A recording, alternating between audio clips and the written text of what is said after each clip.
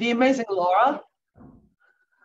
Laura has been part of our community with Recovery Coach Academy and Recovery Coach Community for about almost the past year. And she's been doing some amazing work with boundaries. And we just think it should be shared wider than just in our little community of students in the background. So Laura, thank you for taking the time. Time differences and all. Please come on in, share some of your great lived experience, professional boundaries experience, and I'm sure you'll throw a bit of recovery coaching in there.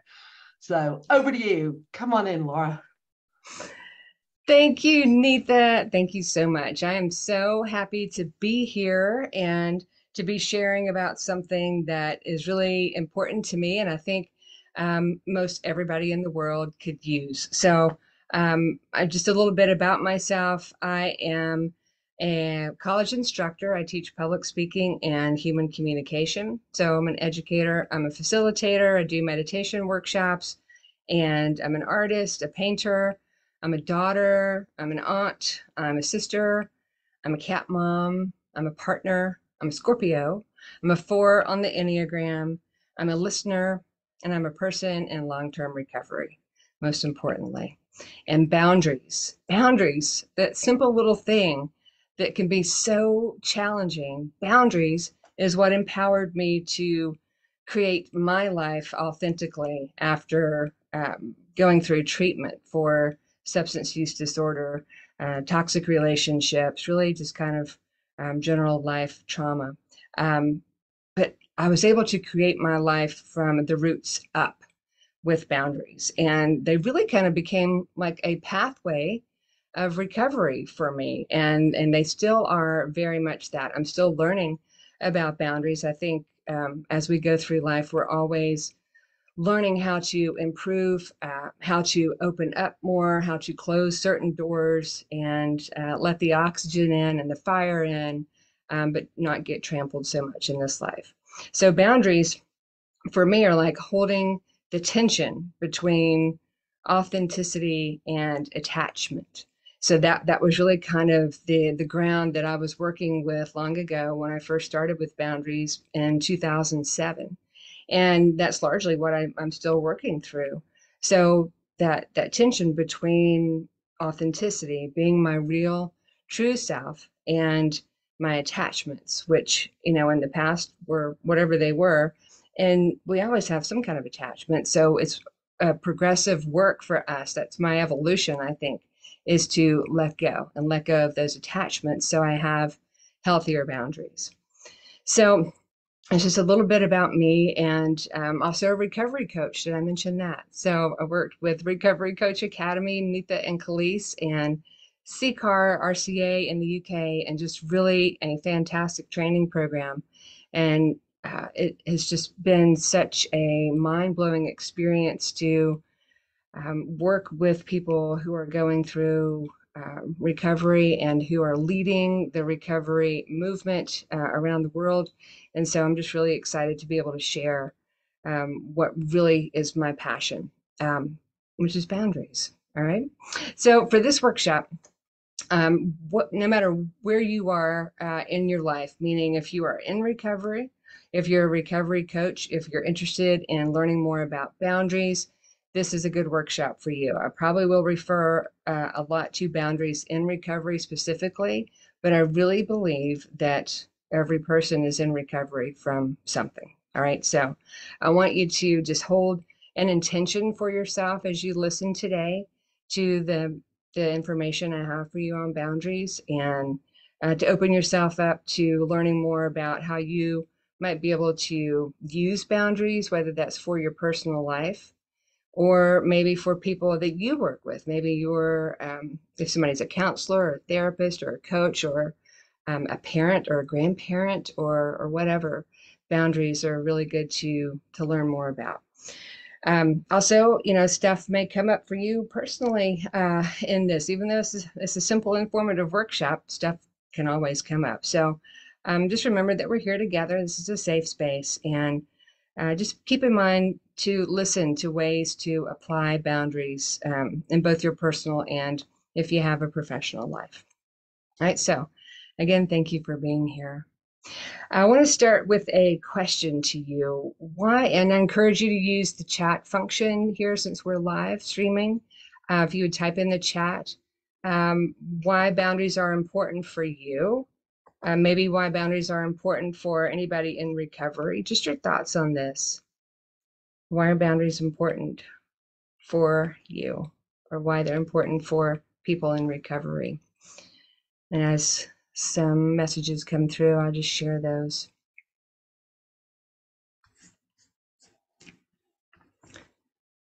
Boundaries help save our family. Oh my gosh, yeah. Yeah, I think they saved mine too. You want to speak any more about that?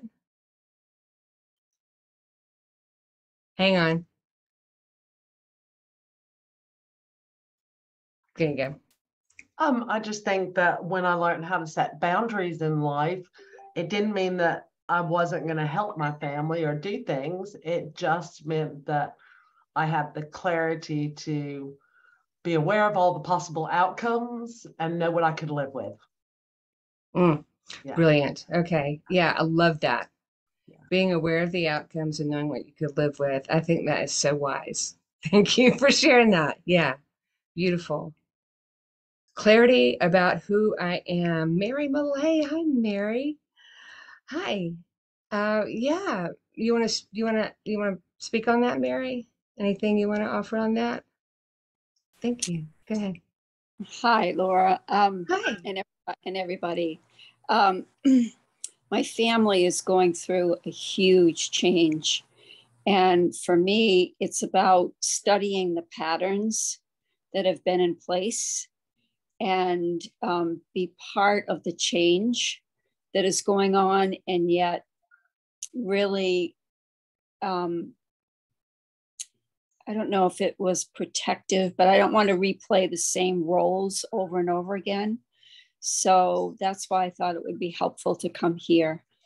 So I knew I found myself blocking people on my phone, and I thought, well, this is a great place to come. Absolutely. Wonderful. Well, thank you. Thank you for your comment and your share. Yeah, so Colin, respecting myself and others' space. Do you want to speak to that for a quick moment?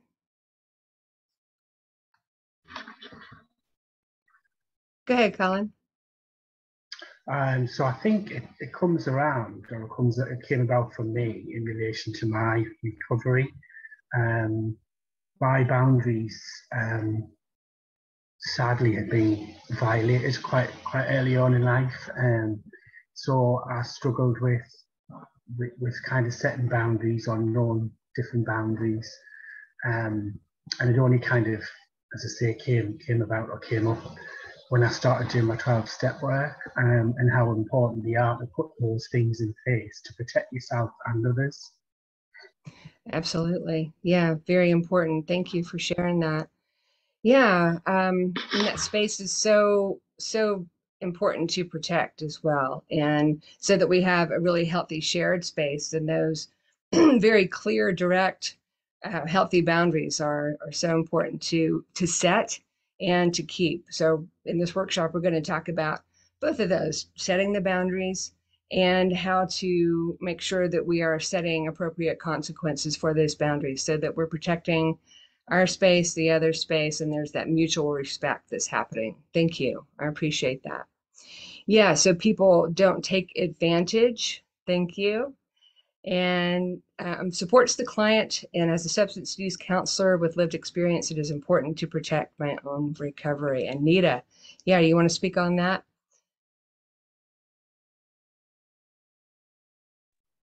There you go. Yeah, thank you. Sorry, I had some problems with the audio, but yeah, as I experience it day by day in my work, I work in a hospital and I also have a private consultation as a substance use counselor and recovery coach. Sorry, it's very important for me that I set my boundaries because I often feel extremely exhausted in the evening, and I often experience that, yeah, I slip into my own recovery during consultation. So I have to keep a focus on that, especially that I'm part of the recovery communities in Hungary, and it often overlaps, with my clientele here. Mhm. And yeah, every day I have to pay attention to focus on this. Thank you. Absolutely. Thank you. Thank you, Anita. Yeah, I think that's really important in what you said, because, as recovery coaches or counselors or whatever role we may be in, it's always important to manage our own stuff, to take care of to our stuff. And of course, we are learning still as we're progressing and evolving in our own recovery too. So yeah, that's very insightful. All right, thank you. Well, I want to encourage you to all continue using the chat while we're here. And if there's just something that comes up and you want to put it in the chat, that would be lovely. Hopefully at the end, we'll have time to come back to some Q&A. So I'm going to share my screen so we can move forward with the actual information content. And excuse me while I get this to where it needs to be. There we go. Okay, if you need to move your gallery view boxes around so you can see the screen, please do that. All right, so really important for us to understand that at the core, boundaries are about this. It is okay to say no, and no being a complete sentence. You've probably heard that before. It's also okay to say yes when we mean it. All right, so for people in recovery, we know that boundaries are especially important, and we need to let others know very clearly what we will tolerate and what we will not tolerate in our recovery journeys, in our lives, in our personal relationships, in the workplace, in our families, etc. So, for some people, we have to learn how to communicate or we do learn how to communicate our boundaries when we're learning how to live differently, whether that's in treatment or in recovery, maybe after a divorce or a death or anything really. We have to make sure that we're practicing patience and kindness and compassion with ourselves. So, and understanding that we're learning newly how to communicate boundaries is really important. So, to practice that gentleness and self-care is really important. So, just want to make sure I iterate that. So a lot of us may come from families where boundaries weren't discussed. So boundaries may be brand new to people, and people sometimes take offense when we start setting boundaries, especially if we never have done that before. So we might get met with some kind of resistance. And so we need to work our way through that or soften to that. So maybe we come from codependent relationships where those lines of you and me were very blurry, if existent at all. So maybe these are some of the reasons too that it's important to identify, develop, establish, and protect and enforce our boundaries. So simply put, boundaries are where you end and others begin. Right. And here I think is really important this quote from Tate Adams, who wrote a whole book on boundaries. Whether in early recovery or sober many years, it becomes clear that just, doing without whatever is not enough, that we need something more to live a happy and purposeful life. And I really believe that these very clear definitions of where I end and you begin, boundaries, are what are needed. So boundaries can be kind of like guidelines or rules or limits that a person creates to identify for themselves and then for others what are reasonable, safe, and permissible ways for people to behave around them and how they will respond when someone steps outside of those limits, because we all know that we all step outside of those limits. All right. So boundaries involve really kind of a two-part process. You create the boundary and establish the consequence of a boundary violation. And you get to decide the consequences. When you're setting the boundary, you decide what happens, like Neetha was saying earlier. All right.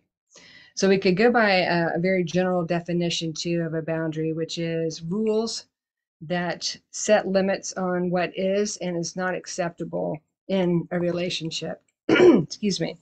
So rules that set limits on what is acceptable and what is not acceptable in a relationship. So kind of like this property line here in the image, or even a no trespassing sign. This little plaque here on these bricks. This is very clear. It's a very clear boundary that carries a consequence for violating it, permission revocable at will. We don't have these kinds of plaques walking around with us on our person, right? Maybe in a workplace, we could maybe put something up if that was allowed, but generally speaking, it's not something that people can readily understand. So we have to learn how to teach people or how to communicate our own boundaries with other people. Consequences are, likewise are infrequently and inconsistently enforced. So we take that responsibility very seriously when we're setting boundaries. We understand that there will be consequences. We understand that there are a variety of outcomes that could fall from setting boundaries, and we have to be willing to accept whatever those are. So every one of us, every person gets to choose what we will and won't allow in our space, whether that is physical space, our emotional space, our work space, our home space, etc. We're going to go through some of that here in just a few minutes. So in recovery, we learn that boundaries do change over time, right? Like in early recovery, we may have, or a person may have a very clear boundary where maybe they've set a curfew even for themselves. I know I did. It's like, okay, I'm not going to go out of my house after a certain time because I knew that I needed to have that boundary. So, and then, over a month or two, after a month or two, then that boundary was extended and then eventually lifted. It was safe. I felt safe. I felt like I could trust myself, and etc. So those boundaries change over time. And of course, like in a relationship with another person, we set certain boundaries in the beginning of that relationship. And as we get to know that person and trust that person, it's the same thing. Boundaries dissolve, move back a little bit over time. All right. And that gradual movement is really important too, I think. So if you're working with clients who are new in recovery or new maybe just to boundaries, then keep that in mind as well, because I think that's really important. Be cognizant, be mindful about making sure that those people know once you set a boundary, it's not forever, it doesn't have to be forever. Boundaries change, all right, as do we. So oftentimes when we are first setting boundaries, we find a sweet spot between different pieces of our lives. And one of the sweet spots that I talked about earlier, attachment and authenticity. Another one is vulnerability and protection. All right, I'm going to stop sharing my screen for a second. So that line or that tension between vulnerability and protection is really important, because we want to self-protect. We need to self-protect sometimes, right? But we don't want to be so closed off that we don't let anybody in, that we don't have anybody who we can be intimate with, that we can tell things and share things and have a confidant, right? So it's important to make sure that you try to discover what your sweet spot is in those different groups of opposites. So just think about maybe what your sweet spots are. If anybody wants to put anything about their sweet spots in the chat that we can come back to later, certainly do that, please. All right, so good. Well, let's go then to talking about some different kinds of boundaries. So I'll come back to sharing my screen. Hi, Bianca. All right. There we go. So these different types of boundaries. So as you can see, I'm going to start on the right, all right, with the unhealthy boundaries, the very rigid. So you can see that there are 3 types of unhealthy boundaries and only 1 type of healthy boundaries. All right, so I think I like this image. So unhealthy boundaries, when we're overly rigid, this is when we're not letting anything in hardly at all. Maybe the person with unhealthy boundaries has shut herself off to the world around her, saying no to all things. All right, bad things, good things, everything. All right, so this is when we're saying no to the good things in life too. We have just put the proverbial brick wall around ourselves. Guess what? This person is usually isolated and lonely. And really, it falls at the expense of being in control. And oftentimes, that's that can be an illusion. It can be a very dangerous trap too. I know we need to have some sense of control in our lives. I get that, but we can have that and have healthy boundaries instead of unhealthy boundaries. So we also have the very loose or porous boundaries in our lives. And this is when the person really, like, for example, can't say no to anybody. And instead they say yes so often that the feelings that come are being overwhelmed, overworked, out of control, unhappy about their lives, whether it's personal, professional, or a combination. People with very loose or porous boundaries are also afraid of saying no, usually because they don't want to hurt anybody's feelings. I mean, a lot of people, whether having gone through treatment or not, who are in recovery or not, are people pleasers. And some of us are recovering from being people pleasers too. So, and we often have loose or porous boundaries when we're operating out of that kind of mindset and body set, and when we're really not practiced at saying no to things that we really don't want to do.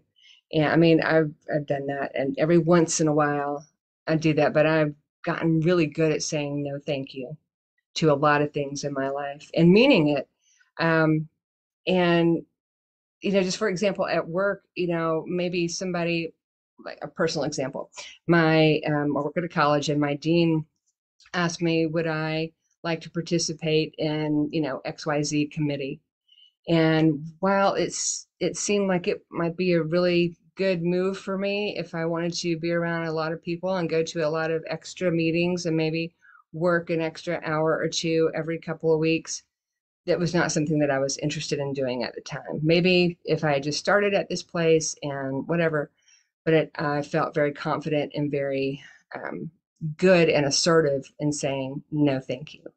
And we all have people in our lives who are wanting to not hurt anybody or not disappoint anyone. All right, so this is when we have unhealthy boundaries that are too loose or too porous. We let too much in and we leak out all over the place. And oftentimes when we keep putting ourselves out there over and over again, saying yes to all of these things, we end up being exhausted and not having any time. Kind of like the next one that we're going to talk about here, the limited or non-existent. And these are, people that they just don't have it in them really to say no at all. So they are expert people pleasers, and they're also probably somehow attached to a lot of different things and people. So whether that means that they are, the quintessential workaholic or whatever that may be, it's still an unhealthy boundary. We do these things and don't set boundaries because of often the way we were raised. This is what was modeled to us, or we have unrealistic expectations, or maybe somebody else has placed those expectations upon us. And I think, women in particular might resonate with this because we're told to, well, maybe not so much anymore, but I know I've met females who have said, gosh, well, this is how it was modeled in my house. This is how my mom did it. This is how my sister did it. All right. They didn't have any boundaries. So you can change that for yourself, right? End that cycle in your bloodline and start to set healthy boundaries.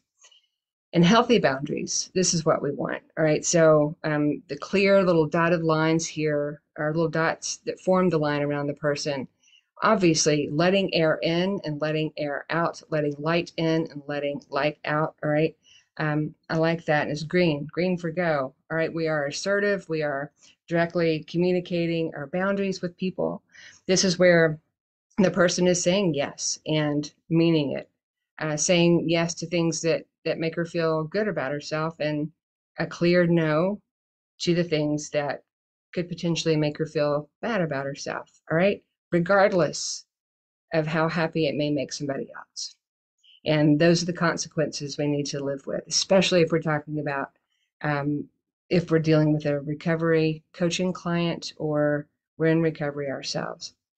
So if you have forgot to tell you to have a pen or pencil and paper handy, but you can do it after the session anyway. But if you have a piece of paper and something to write with, just quickly, think about one relationship in your life that you have right now, just one. This can be the relationship you have with yourself, but one relationship. What kind of boundaries do you have with this person? And draw that according to, I'll put it back up in just a second, draw that according to those little diagrams that I just showed to you. I think that might be really important to start exploring a little bit about what your boundaries could be with this person. Like I said, this can be with yourself. So unhealthy boundaries, totally rigid, unhealthy, loose or porous, unhealthy, limited or non-existent, and the healthy boundaries.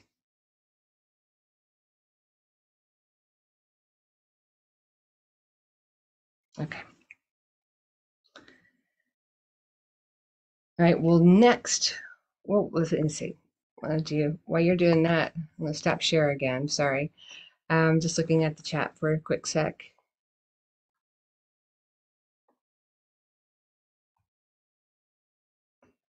Sometimes we do go from an extreme to another. Absolutely, we do.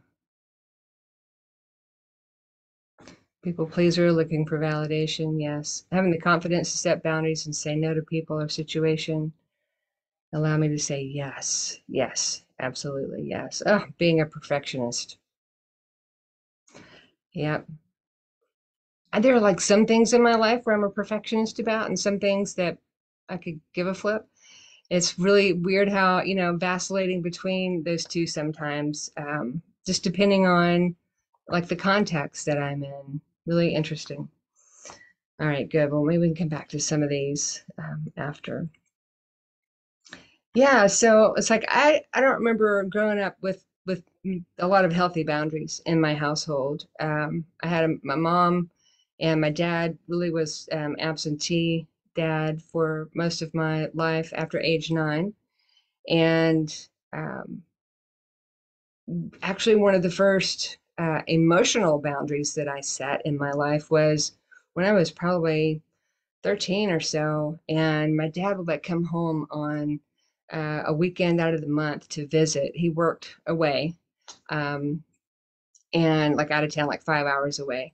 And so he'd come home like once every so often on a weekend. And the emotional boundary that I set, I would wait for him to come home kind of thing. And he would be late or he would come the next day or whatever.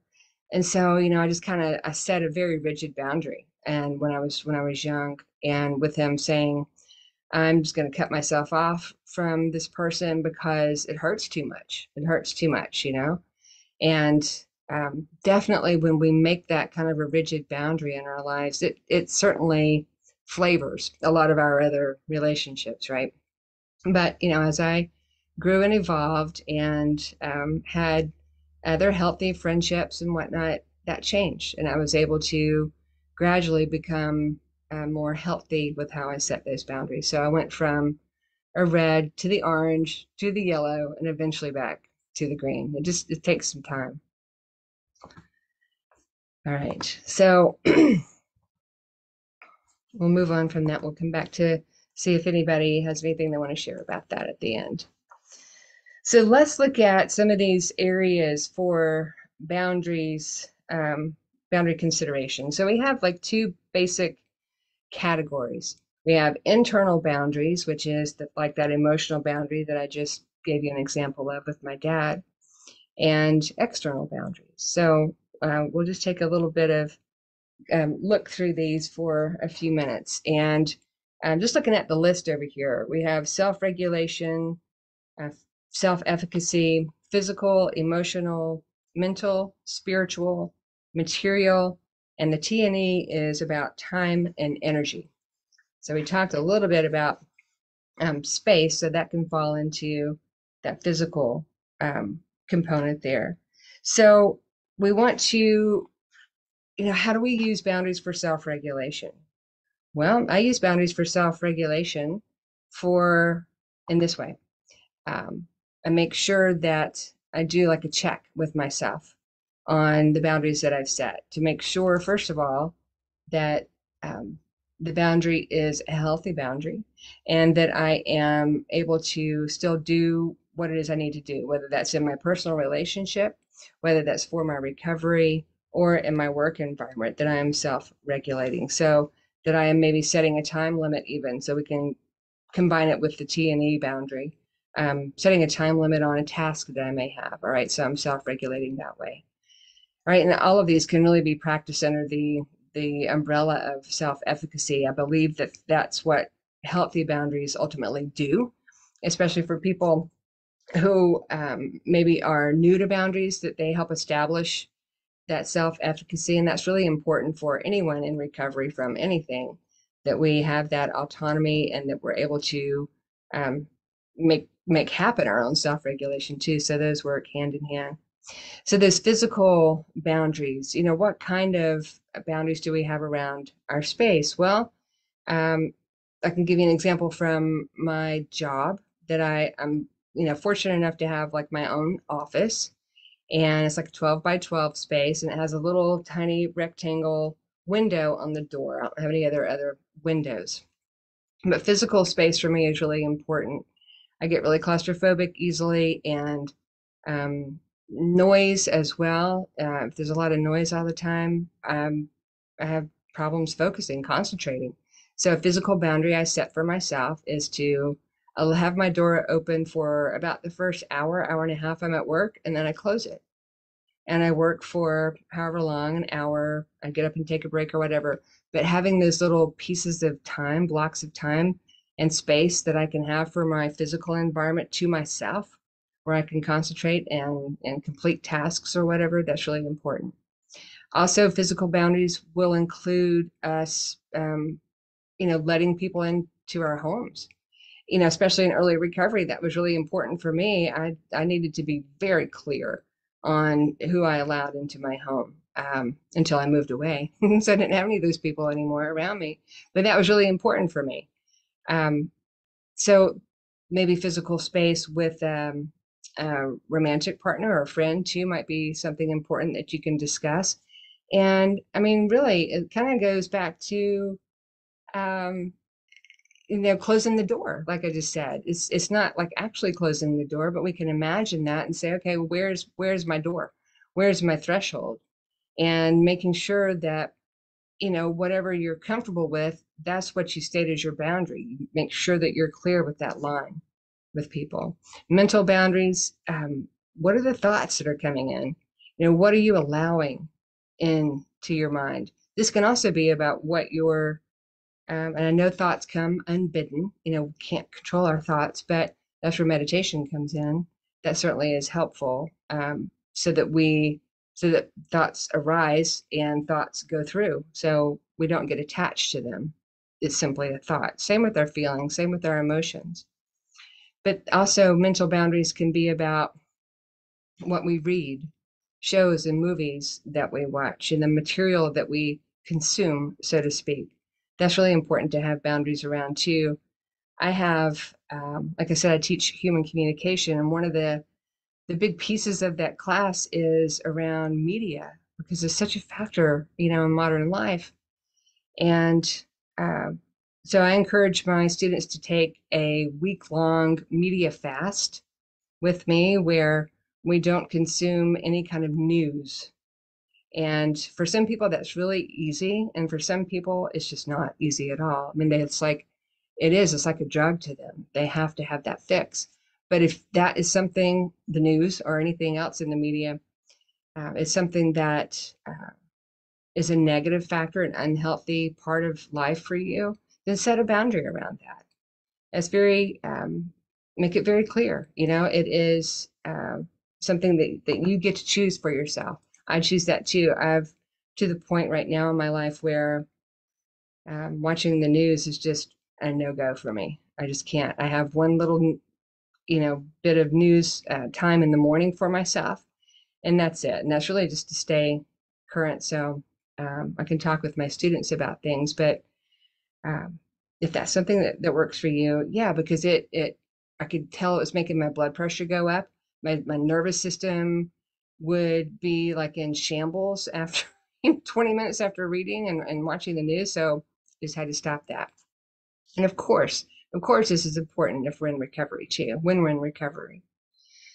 All right, so material boundaries are those physical possessions, those objects, your car, your money, your house, your furniture, those kinds of things. So early in recovery for people, or anytime in recovery, really, there may be somebody who comes along and says, I really need to borrow your car. I need to go do X, Y, Z. Well, that's up to you. If you trust that person to loan them your car, great. But if you really don't, and they're just really desperate, drive them yourself if that's possible. I mean, there are obviously all middle grounds here that we can find in setting boundaries. So it doesn't have to be an either or. And really, honestly, most things in life are both and when we really look at it. There are some either ors, yes, but both and just really, I think, is a contemplative, meditative way to live life, and understanding that we don't have to work from one extreme or the other. That was really important for me. I think that really helps get a handle on setting boundaries. So I was an extremist, and it was always either this or that.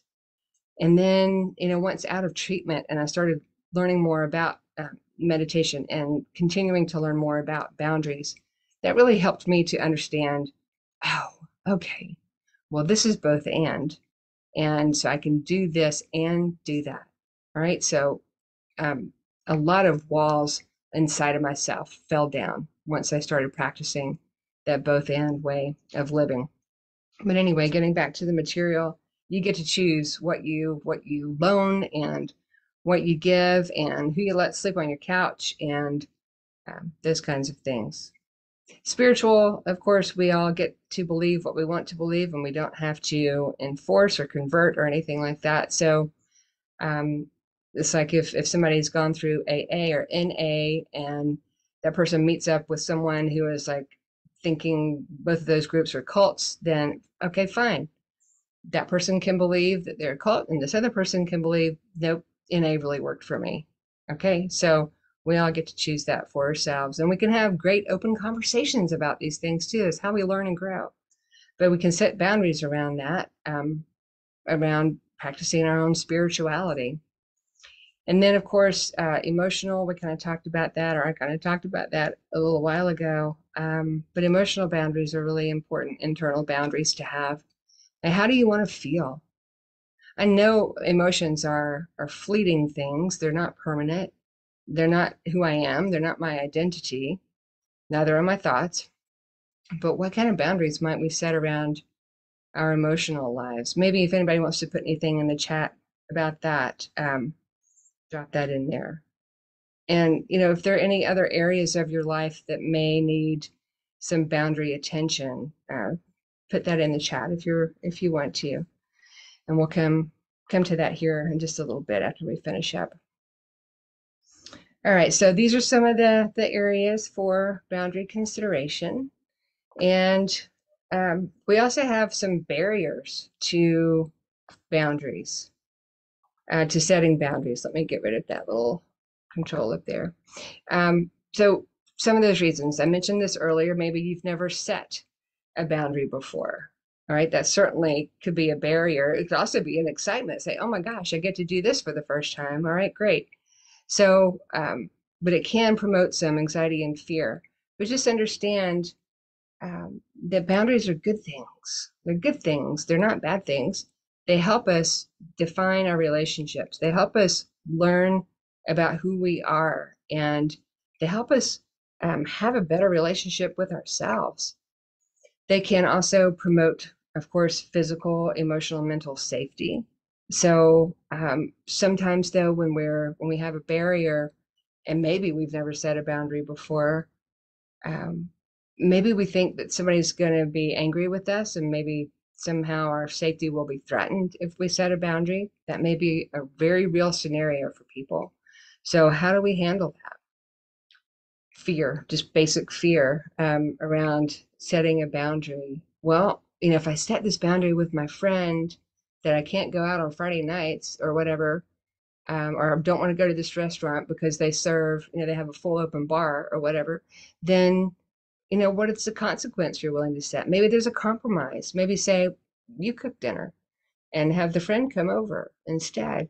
Because I think some of the fear for people, I know for myself early on in boundaries, it was this person's not going to like me anymore. They're not going to want to be my friend. But 99% of the time, that did not happen. The person understood when I was very clear with my boundary. And it can also be a barrier, could be guilt and shame, that we feel guilty for taking care of ourselves. We feel shamed for taking care of ourselves. And I know for some that might sound crazy, ridiculous, but for some it's going to be crazy true. Because we learn and taught, and we have these expectations that, no, you're here for me. Well, now I need to take care of myself first. And that starts with setting good, healthy boundaries. All right, so we'll go to the next. So the importance of boundaries in recovery. There are many more than just these three, but it does really kind of fall on practicing that self-care and self-respect. So to practice self-care and self-respect, that simple act of saying no, it can be very challenging to say no in recovery from trauma or substance use or anything else, because we want to be accepted by others, but you might know you need to say no in some situations. So boundaries are a way that you can help yourself do that. So learning that powerful response of no, thank you. And we can say no and be kind about it, right? Is a major step in taking care of yourself and practicing self-respect, redefining your worth even. I know a lot of people, especially people in recovery, might have worth issues. Another importance is to be able to communicate effectively what your actual real needs are. Instead of kind of dancing around what your needs are, then say what they are. Just be open and honest with people. I know that can be terrifying. It makes us vulnerable when we're communicating our needs. I was a sensitive child, a sensitive adult woman. And, I had 4 older siblings. And so, of course, my parents were like, whatever, by the time I came around. But it was, my siblings, as siblings do, made fun of me. I mean, I made fun of them too, but it was, I always felt like they picked on me extra hard, because I was baby girl. And so it was difficult for me to learn as like in my 20s, how to communicate my needs. First of all, because of those experiences, but also because being the youngest, I had people taking care of me a lot. I mean, I was kind of spoiled, still kind of am. But it was different after I went through treatment, because it was like learning how to communicate all over again when I was really focused on communicating my needs and being real with people in my life. This is what I need. All right, so establishing boundaries definitely can help us move through some of those murky waters of needs communication, those strong emotions that come along with those needs as well. That's why it's so important to, construct and create space that is conducive for that, something that's really a healthy, safe, trusting place. And then the third importance that we'll talk about today in the workshop is creating time and space for healthy interaction. So, trauma and PTSD can cause people to withdraw or lash out. So we can actually learn how to time our conflict. And that might sound really foreign to people, but timing conflict, if I'm walking out of the door to go to work in the morning and my partner says to me, I'm really upset that you didn't take the trash out or whatever, I can't really talk about this now. I'm about to be late for work. Can we talk about it when I get home? Not to put that person off, but just, I want to talk about this, but I can't right now. So if we can, then time that conflict accordingly so that we can create a healthy environment for the conversation to be had. All right, so really important there. All right, so otherwise make time for those meaningful conversations in life. All right, and some, some pro tips for boundaries that I have for you today. When we're setting boundaries, then be able to identify what the emotions are that are associated with the boundary that you're setting. That can be really important. Identify any sobriety risk factors that you may have going on with this situation in setting the boundary. Sobriety is not just abstinence. It is an evolution. It is learning how to live and communicate and breathe and love and play and all of those things in a healthy way. So we can learn how to set clear boundaries and enforce them, set those appropriate consequences. I'll talk about that briefly. If someone violates my closed door boundary in my workspace, for example, if I happen to leave the door unlocked and they just barge into my office, I'm not going to have a harsh consequence for them, tell them I'm never speaking to them again, or we're not going to be friends, or something immature like that. But I will tell them I closed my door for a reason, and I would appreciate if you would knock before you enter. Just something as easy and simple as that. And I know for some people that's like, I can't say that. Yes, you can. Yes, you can. You can say it with kindness. Remain accountable. That's really important. Remain accountable for your boundaries and for honoring and respecting other people's boundaries. When we're dealing with people in recovery from trauma, substance, etc., it is really important to be mindful that they might have a set of boundaries that you've never seen or heard before, because that's what they need. All right, so be respectful and ask questions to find out maybe what those boundaries are. Remember that you choose what and who and when and where, bad grammar, but comes through your gate, like the image here. You get to open and close your gate. Yes, there's oxygen coming in, there's light coming in, but you're not going to just let people freely walk in and out all the time. And the wonderful Brene Brown said, nothing is sustainable without boundaries. I tend to agree. So I have a deep dive in boundaries that is going to begin soon, probably in September. So if you're interested in that, this is about learning to say yes and no and mean it, building your self-confidence, etc. And I'd love for you to contact me. I think Khalees already dropped something in the chat about that. Excuse me. And then this is kind of what that setup is for the deep dive. It's 5 weeks. We meet for an hour a week through Zoom, and I will help you discern and define what your boundaries are, or help you work with other people's boundaries. Or if you work with recoveries, then I can help you with that as well. I'll give you a safe space to practice, etc. You can read that. You can contact me through this email. You can go to my website. And then I also have one-to-one coaching, which is what I call an artful and soulful empowerment experience.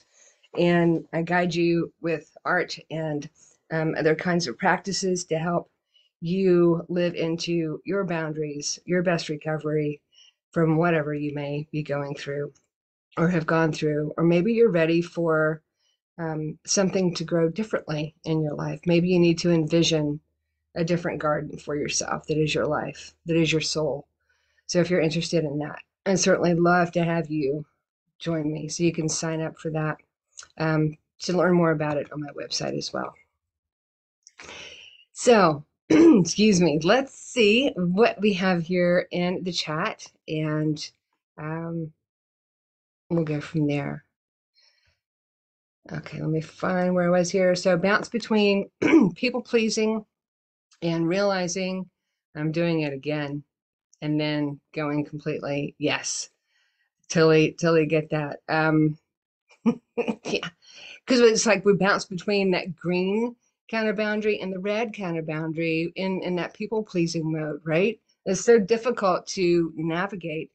But when we learn that we have a right to protect ourselves, we have a right to allow ourselves to be however vulnerable we want to be, and that we can take care of ourselves by making sure that we are saying what we really mean and being authentic. I think that's what authenticity is, a good definition of it anyway, I think. Then maybe that people pleasing will dissolve. I mean, I'm not going to lie to you. Sometimes boundaries are really super difficult because we're so used to that. We're so used to people pleasing. But how much people pleasing are we going to do in our lives? When is that person going to be me? You know, when can I take care of myself? So when, especially, you know, I hate keep saying especially, but when we're moving through recovery of some sort, we need to make sure that self-care is the priority. And if somebody gets disappointed because we're not practicing our usual people pleasing, it's going to have to be too bad.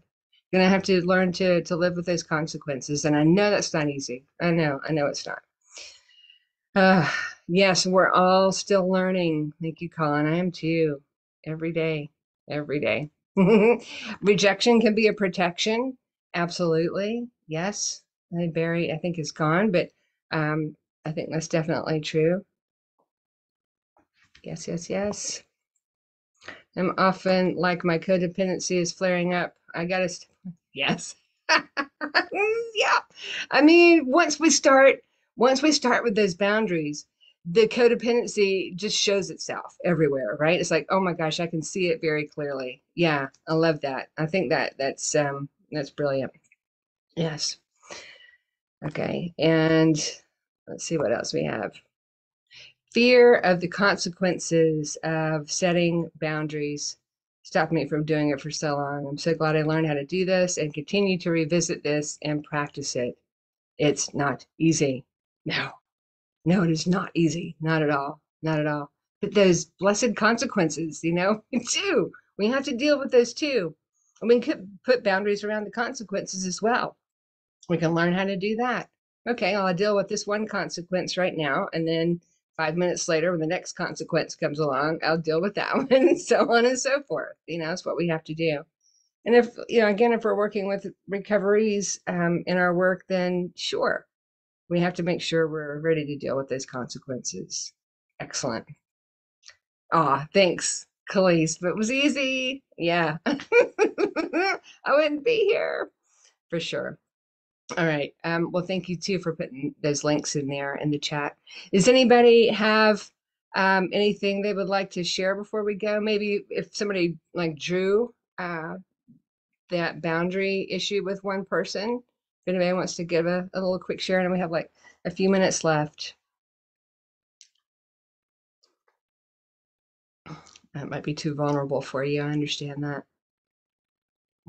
Yeah, for sure. All right. Well, I'll share one with you. I have, oh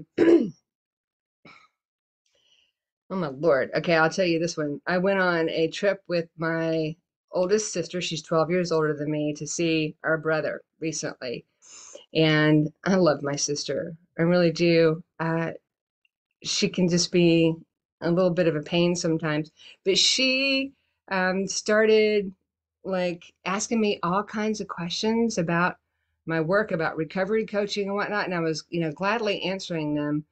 But then 30 minutes later, she was still asking me questions. And it's like, okay, that I can't do this anymore. I need a break. I'm an introvert. You know this about me. You're an introvert. Why are we having this conversation? But having just put that little time frame on the time deadline on our conversation really helped a lot. And I do that with people at work too. And my close colleagues know that, I can do about 10 minutes if it's more than 3 people in a conversation, and then I'm out. I have to take a break because it's too much. I'm a sensitive and it's just too much coming in, right? So be mindful of that too if you're working with people in recovery, because they might be sensitive as well, and they might get quickly overloaded, and maybe they don't know how to set a boundary. So maybe you can learn more for them as well. If your boundaries seem to be pretty healthy, then maybe you can help other people. Yeah. Anybody have anything they would like to offer before we go? No, that's good. Thank you so much, Laura. You're just you do light up the room every time we're in that room with you, whether it be on Zoom or wherever. And I am so grateful that I've learned a lot from you, and happy we can share a little bit of that with other people. So yeah, really much appreciate it. And the boundaries are key to what we do, professionally, personally, even in our crazy mother-daughter relationship and household all the time. So yeah, please, if you've got any questions about what Laura does, reach out to her. If you have any questions about Favor UK, Recovery Coach Academy, please just ask. We want this to be a ripple effect and help as many people as we possible and share this information. And I am sure we will have Laura back for some more part 2, 3, 4, and 5 workshops, because I just think all we can learn about boundaries is good, and healthy boundaries really make healthy relationships. So thank you so much, Laura. And I know we're different time zones to you, so I appreciate your working with us on time zones too. But boundaries are global. It doesn't matter where you are, a bit like recovery is global, That's right. That's right. Super. Great. Thank you all for joining us. Have a lovely evening. Mark, it's great to see your little face there. So yeah. Cool. Good night, everyone. Thank you. Bye-bye.